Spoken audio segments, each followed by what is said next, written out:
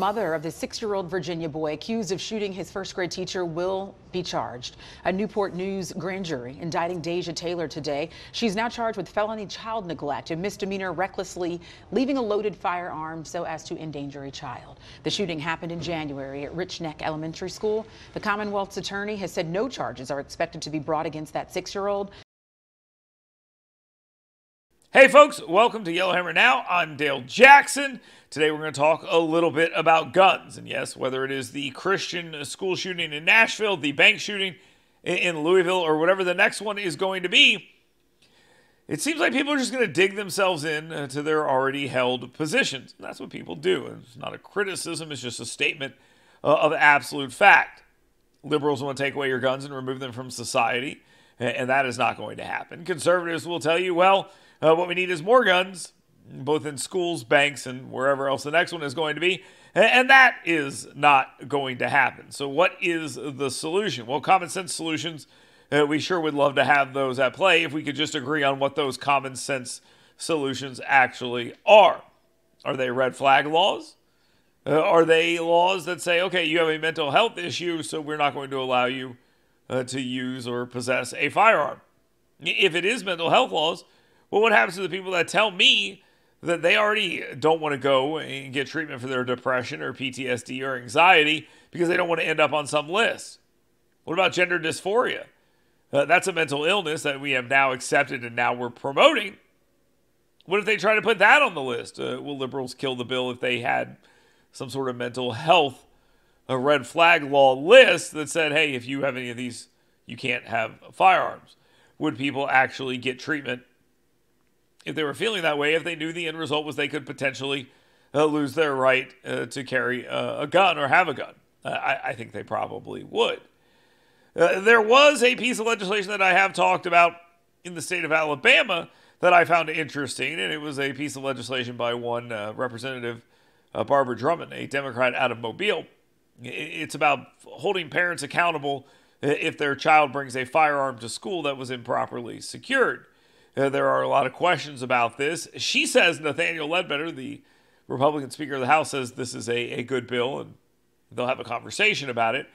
She says she's ready to drop it from a felony to a misdemeanor, and all of that's fine, although that's dealing with things after the fact and not necessarily dealing with the root cause of the problem. And there's another wrinkle in it as well.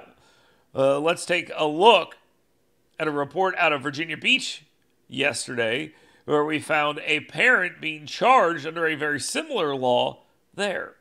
Report of a teacher shot. Tonight, 3 months after the shocking school shooting, the mother of the 6-year-old Virginia boy who shot and seriously wounded his first-grade teacher is facing criminal charges. Today, a grand jury in Newport News indicting 25-year-old Deja Taylor on charges of felony child neglect and a misdemeanor count of recklessly leaving a loaded firearm so as to endanger a child. Who would be prepared for a 6-year-old to bring a loaded weapon onto school or a weapon onto school? After authorities announced the 6-year-old would not be charged with a crime, the Commonwealth's attorney saying today, every criminal case is unique in its facts, and these facts support these charges, but our investigation into the shooting continues. I just will never forget the look on his face that he gave me while he pointed the gun directly at me.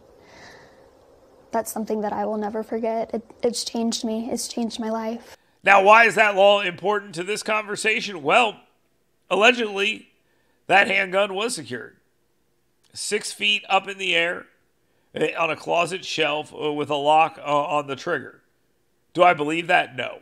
But that's the early reporting in the story. And I asked Barbara Drummond about a kind of similar situation before this case even came down. I have a firearm in my home, but I have a biometric lock. Now, I have a biometric lock, and I keep that firearm secured, although not behind lock and key, because it has a biometric lock on it. I'm the only one who can use it. My wife can't even use it. So I think it is relatively secured. But my son, in theory, could pick up that firearm with its biometric lock on it, put it in his book bag, and take it to school. it's secured. It can't be used. I mean, I guess you could maybe at some point pry that lock off. Maybe you might be able to do that with some tools or something. But in your theory, have I done enough to avoid a misdemeanor if my son's caught with one?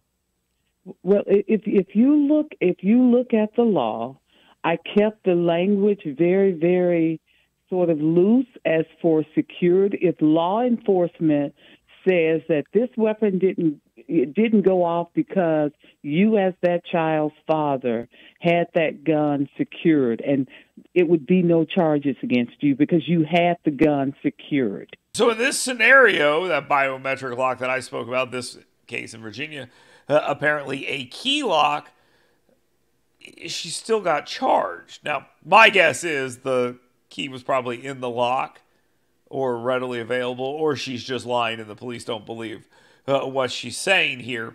But again, all of this is yet another reason why conservatives will find laws like these to be hard to get behind, because it appears that there's a lot of questions about how they will be enforced. And I think that's a very fair question, and it casts a distrust over the entire system.